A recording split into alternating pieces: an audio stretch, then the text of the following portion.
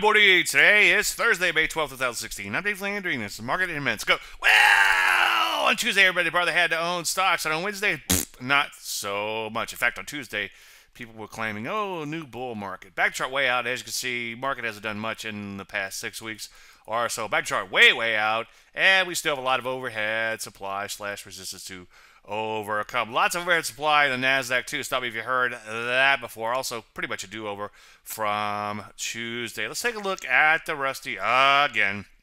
Tons of overhead supply and so forth. Just retrace it back up towards that area. I still like the energies and metals and mining so far.